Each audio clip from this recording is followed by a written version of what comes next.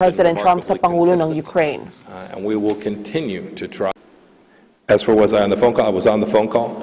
The phone call was in the context of, now I guess I've been the Secretary of State for coming on a year and a half. I know precisely what the American policy is with respect to Ukraine. It's been remarkably consistent, and we will continue to try to drive those set of outcomes. It's what our team, including Ambassador Volker, and to help now this new government in the Ukraine build a successful, thriving economy. It's what the State Department officials that I've had the privilege to lead have been engaged in, and it's what we will continue to do, even while all this noise is going on. Galit si U.S. President Donald Trump sa binubuong impeachment case laban sa kanya. Nagbigay din siya ng reaksyon sa ulat tungkol sa umunoy salaysay ng whistleblower na natanggap ni Democrat Representative Adam Schiff na nagdidiin sa kanya. Panoorin natin ito. Go a step further. I think he probably helped write it. Well, I always cooperate. This is a hoax. This is the greatest hoax. This is just a continuation of what's been playing out, John, for the last since my election, I would say.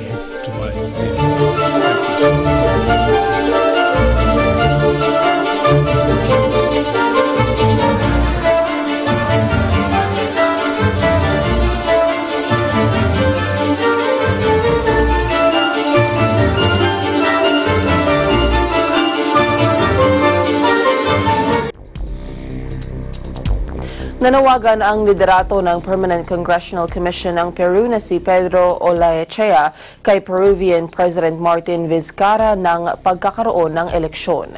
Aniya dapat nang mag-resign si President Vizcarra at bigyan daan ang pagpapatupad ng halalan. Terminar. Entonces yo le propongo acá al presidente Vizcarra lo que ya le habíamos propuesto. Salgamos por la Constitución. Renuncie usted, renunciamos todos y llamamos elecciones inmediatamente. No le temamos al pueblo, hagámoslo hoy.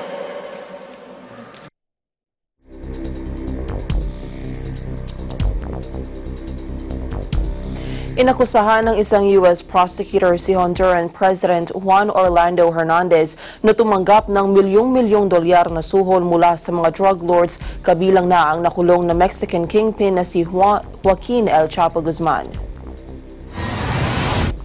Nauna rito na aresto ang kapatid ng Honduran President na si Juan Antonio Hernandez sa Miami Airport noong November 2018 dahil sa pakikipagsabwatan upang umangkata ng cocaine sa Estados Unidos. Sa pagsisimula ng pagdinig sa kanyang kaso, sinabi ni U.S. Prosecutor Jason Richmond na si Hernandez ay pinoprotektahan ng kanyang kapatid na kasalukuyang President ng Honduras. Samantala, pinabulaanan naman ni President Hernandez ang mga akusasyon laban sa kanya at tinawag niya itong kalokohan lamang.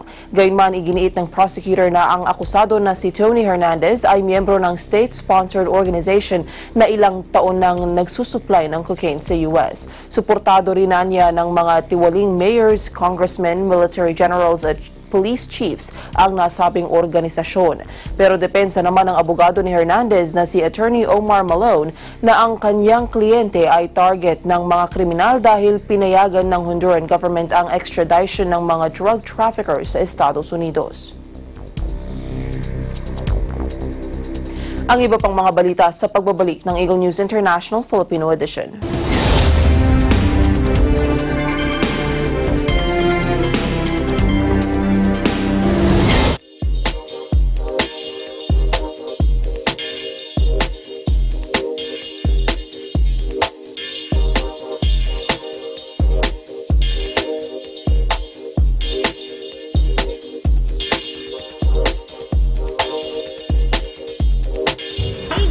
Behind me is what we call Svalbard, one of the most famous landmarks here in Stavanger, Norway.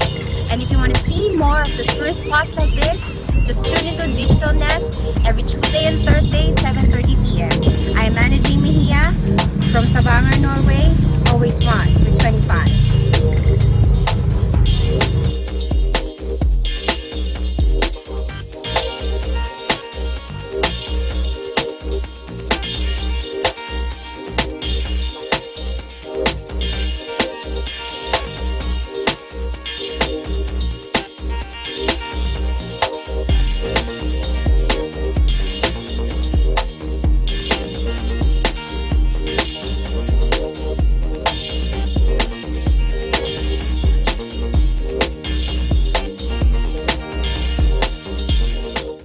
mga kamag-anak, kaibigan at kababayan po namin sa Middle East and North Africa, masayang balita ang hatid po namin sa inyo.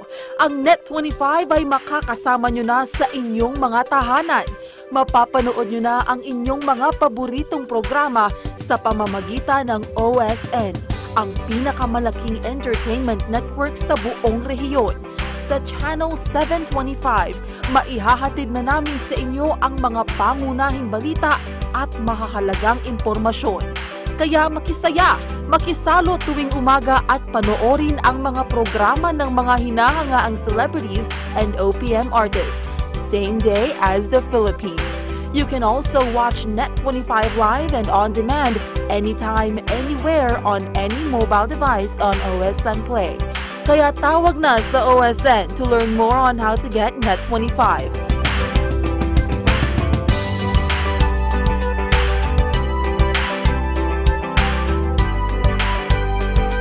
Sa Net25 on OSN, siguradong at home ka dito.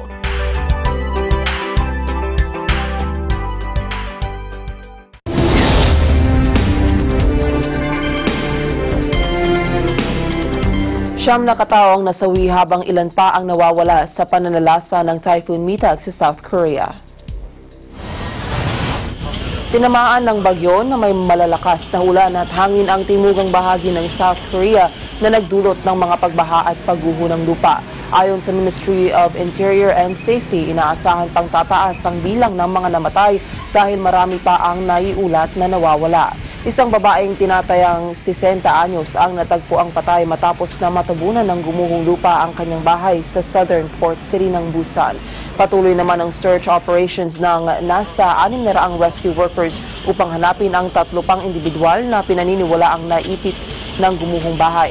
Samantala, mahigit sa 100 bahay ang napinsala at nasa 1,500 katao ang inilikas. Ang Typhoon Mitag ang pang-18 bagyo sa taong ito at pang-7 na tumama sa Korean Peninsula. 그러니까 그 말할 수 없죠. 뭐 나오고 보니까 쫓아 나오니까 처음에는 어디든지 다리만 우들우들 떨리더만은 뭐 뒷부대는 멍멍하게 되더라고 사람이. 아 그야 말은 못하죠. 그 처음에 눈물 나면 진짜 눈물도 안 납니다.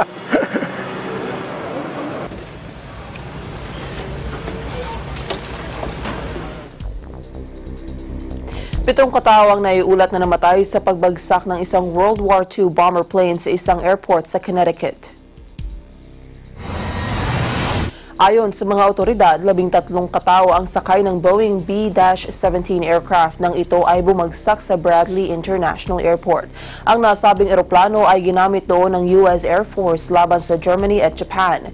10 pasahero at 3 crew ang sakay ng eroplano nang mangyari ang aksidente. Ito ay kasalukuyang ino-operate ng Collins Foundation, isang grupo na nag-aalok ng serbisyo sa mga aviation buffs na nagnanais maranasan ang sumakay sa mga vintage planes. Ayon naman sa tagapagsalita ng Hartford Hospital, 6 na pasyente ang kasalukuyang ginagamot sa kanilang pasilidad at 3 sa mga ito ang nasa kritikal na kondisyon. Kinumpirma ng North Korea na ang kanilang pinakahuling weapons test ay isang submarine-launched ballistic missile. Ito umano ay bagong phase ng kanilang defense capability kasunod ng pagkakabinbin ng nuclear talks sa pagitan nila ng Estados Unidos. Sinabi naman ng ilang analysts na ang huling missile test ang pinaka-provocative mula nang magkaroon ng dialogo ang Pyongyang sa Washington noong 2018. Ipinapakita rin umano nito ang isang mahalagang pag-unlad ng nuclear weapons program ng North Korea. Personal din umanong sinubaybayan ni North Korea leader Kim Jong-un ang pinakahuling missile test at nagpahayag siya ng pagbati sa mga research units na nagsagawa ng missile launch. Sinabi naman ng Tokyo na bumagsak sa kanilang karagatan ang ilang bahagi ng missile ng Nokor. Nagpahayag naman ng pagkaalarma ang Washington sa missile launch ng Nokor. Nananawagan ng US State Department spokesperson sa Pyongyang na iwasan na ang mga provokasyon para mapanatili ang kapayapaan sa rehiyon. Masayang sinalubong ng mga Pakistani officials ang isang grupo ng senior Taliban sa kanilang pagdating sa Islamabad upang ipagpatuloy ang usapang pangkapayapaan.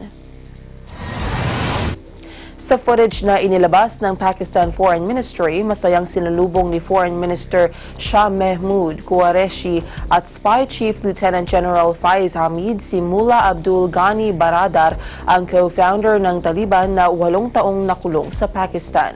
Sinasabing ang Pakistan ay isa sa 3 bansa na kinikilala ang Taliban regime at ang shadow military establishment nito, partikular ang Inter-Services Intelligence na pinangungunahan ni Hamid. Pero mariin namang pinabulaanan ng Islamabad ang nasabing akusasyon. Samantala, ang Pakistan ang naging tulay sa isinagawang pag-uusap ng Taliban at US officials noong nakaraang taon na isinagawa sa Qatar na nagbigay daan naman para sa US troop withdrawal sa Afghanistan.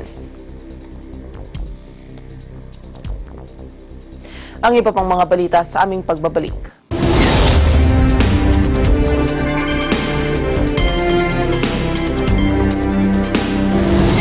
Ang dengue ay isang nakahahawang sakit na dulot ng dengue virus. Naisasalin ang dengue ng maraming uri ng lamok sa loob ng genus na Aedes aegypti na matatagpuan sa mga tropical at subtropical climate sa mundo. Ating kilalanin ang lamok na Aedes aegypti. Nangingitlog sa malinis na tubig. Namamahay sa malinis na lugar. Karaniwang kumakagat sa gilid at likod ng tao. May puting stripes sa bandang tiyan at binti. At buong araw na nangangagat na dumadalas. 2 oras pagkasikat ng araw at 2 oras bago lumubog ang araw. Huwag hayaang makapasok ang lamok na nagdadala ng dengue sa inyong bahay.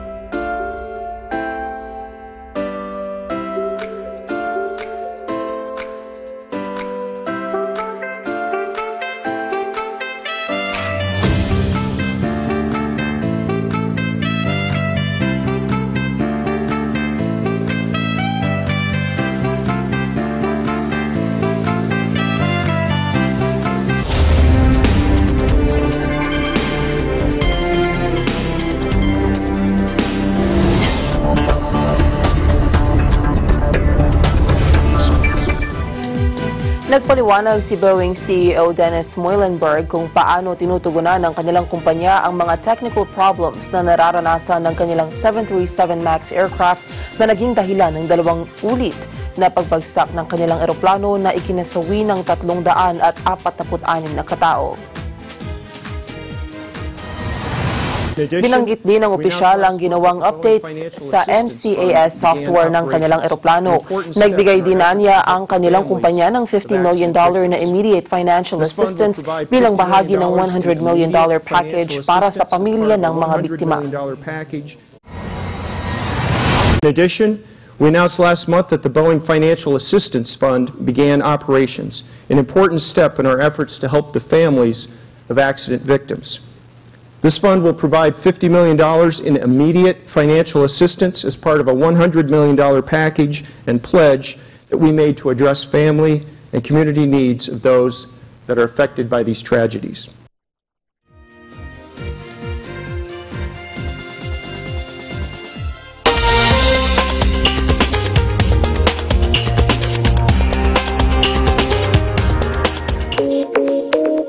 Inanunsyo ng Dutchman na si Boyet Slat, founder ng Ocean Cleanup, ang ginawa nilang paglilinis ng basura sa Pacific Ocean gamit ang bagong sistema.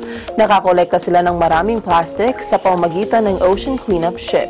Panoorin natin ito. confidence in the general concept to keep going on this parliament, the office chairs, etc. And then this is all the... Today we announced that our cleanup system in the Great Pacific Garbage Patch has been catching plastic for the first time. And it's the first time actually anyone harvests plastic from the Great Pacific Garbage Patch, from these giant abundant fishing nets all the way down to the microplastic range. So we think we can actually clean the oceans. During the summer, we have adjusted the system by having a parachute anchor that slows down the system so that there is a consistent difference in speed between the plastic and the system, so that the plastic can actually float into the system, purely driven by the natural forces of the ocean. The goal is to clean up half the Great Pacific Garbage Patch in 5 years, once we're ready to scale. And this would comprise or constitute to roughly 15,000 metric tons of plastic per year. Another angle there, there were multiple rows that come in. Nararanasan ngayon sa Estados Unidos ang heat wave ngayong autumn. Ang temperatura sa southern at eastern United States ay umaabot na sa 100 degrees Fahrenheit. Tunghayan natin ito.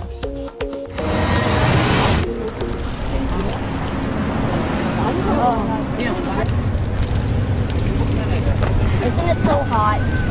Wow.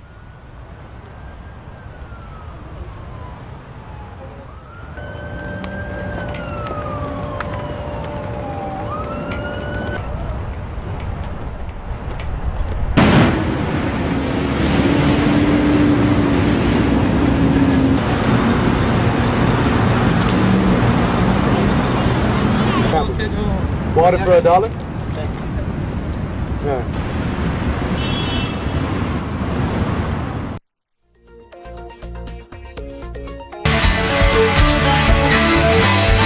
Narito na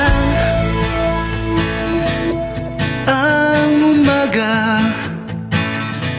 Tuloy-tuloy ang isinasagawang International Aid to Humanity ng Iglesia ni Cristo sa iba't ibang panig ng mundo matapos makapagsagawa ng serye ng lingap sa pamamamayan sa iba't ibang lugar sa Estados Unidos, Canada at sa Latin America. Sa India naman nag-abot ng tulong ang Iglesia ni Cristo. Si Ben Pasco sa detalye. Maituturing na ikalawa sa pinakamalaking syudad kung pag-uusapan ang populasyon ang Vijayawada sa lungsod ng Tenali sa estado ng Andhra Pradesh. Isa ito sa urban areas sa India na mabilis ang paglago sa komersyo, politika at iba pa. Isa ito sa napiling dako ng Iglesia ni Cristo upang isagawa ang Aid to Humanity o lingap sa mamamayan. Unang isinagawa ang lingap sa isang gymnasium kung saan nagmula pa sa Chitinagar ang mga dumalo sa nasabing aktibidad. Itong lingap natin dito sa India ngayon ay matagal ng plano ito ng kapatid Eduardo Manalo. Sinabi niya ito noong tayo ay magpunta sa Africa na kung saan ay nakapaglingap tayo ng halos 2 taon na sunod-sunod sa mga bayan-bayan doon. At kung saan ay nakapagtayo tayo ng mga eco-farming. Ang sabi ni Eduardo, pagka-establisado na tayo sa Africa, at ito naman ituloy-tuloy ang ilingap natin at pagtulong sa mga Afrikano, ay dito naman sa India, nakita natin itong India talaga nangangailangan ng tulong. Ayon sa census, ang India ay 1,300,000,000 ang tao. Itong ikalawa sa pinakamaraming tao sa mundo. Kaya itong simulang ito na Iglesia ni Cristo, tuloy-tuloy na. Bunsod nito, nagsagawa pa ng isang Aid to Humanity activity sa Chitinagar. Naging magaan naman para sa mga residente na makadalo rito dahil isinagawa na ito malapit sa kanilang tahanan. Nagpasalamat naman ng mga lokal na opisyal sa isinagawang paglingap ng Iglesia ni Cristo. It's very honor to all our Indian people that from Philippines, from so long place you came to India and you supported to us and you supported all the people of India. Sa 4 na lungsod sa India na pinagdausan ng serye ng lingap sa mamamayan, katuwang ang social arm na Felix Y. Manalo Foundation, ay libu-libong Indian national ang natulungan ng Iglesia ni Cristo. Bahagi ito ng patuloy na pagtulong ng Iglesia ni Cristo sa iba't ibang bahagi ng mundo. Ang lahat ng ito ay sa alang-alang sa kapurihan ng ating Panginoon Diyos. Ang lahat ng nangyayari sa Iglesia, ang lahat ng ito ay kalooban ng Diyos. Kaya anuman ang tagumpay na nagawa sa Iglesia, nakamit na iglesia, ang lahat ng ito ay ibinabalik natin sa lahat ng kapuran sa Diyos. Purihin ang ating Panginoong Diyos. Para sa Eagle News, Vin Pasqua, I am 1 with 25. At yan ang kabuuan ng mga balita mula sa iba't ibang bansa. Eagle News International Filipino Edition. Sa pangalan ng mga bumubuo sa Eagle News Service, ako po si Maricar Velasco and I am 1 with 25. Susunod na ang Agila Balita.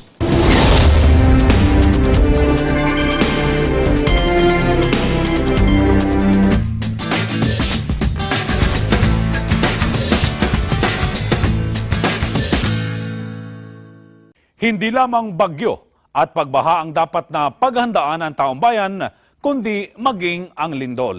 Ayon sa PBOX, hindi alam kung kailan tatama ang isang malakas na lindol o the big one sa oras na gumalaw ang West Valley Fault na nasa Metro Manila.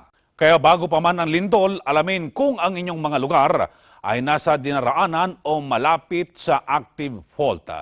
Tiyakin na matibay ang pagkakagawa ng bahay o gusali. Itali ang mga mabibigat na kagamitan o kasangkapan sa dingding upang maiwasan ang pagkahulog. Ang mga babasagin, mga nakalalasong kemikal at mga bagay na madaling magliyab ay dapat na nakatago sa pinakailalim na bahagi ng mga istante at hindi madaling magalaw o matapon. Maging pamilyar sa mga tinatawag na exit routes, alamin kung nasaan ang fire extinguisher, first aid kit, alarmang pangligtas, at emergency exits at communication facilities. Maghanda ng emergency supply kit na naglalaman ng debateryang transistor, flashlight, first aid kit, tubig na mainom, candy, mga dilata at iba pang ready-to-eat na pagkain, pito at gas mask. At higit sa lahat, magsagawa at lumahok ng regular na earthquake drill. Tandaan, susi sa mabisang pagpaplano sa kalamidad ay ang kahandaan.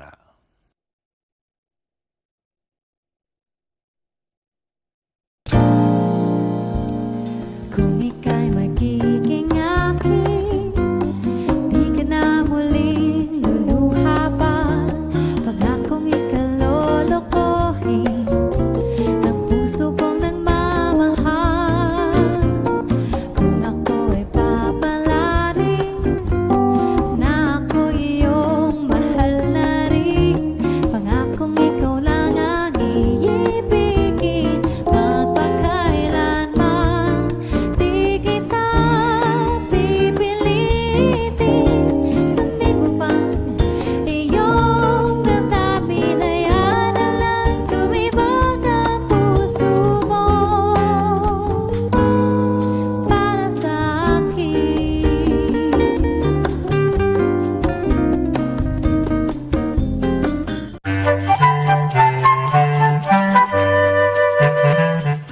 present in class. You are going to have a presentation in class. Are you feeling worried? Anxious that you might not do well? Worry no more. All you need is to follow a few tips so you'll do a really good job. Here's what you need to do. Plan. Research and prepare your materials and speech ahead of the presentation date. Write. Be confident. Make sure to maintain eye contact when talking in front of your classmates. Stand straight. Stand as proud as you can while presenting. Smile. Enjoy your presentation, and surely your audience will enjoy as well. If you follow these simple steps, surely you will do well in your school presentation. Ang dengue ay isang nakahahawang sakit na dulot ng dengue virus. Naisasalin ang dengue ng maraming uri ng lamok sa loob ng genus na Aedes aegypti na matatagpuan sa mga tropical at subtropical climates sa mundo. Ating kilalanin ang lamok na Aedes aegypti. Nangingitlog sa malinis na tubig. Namamahay sa malinis na lugar.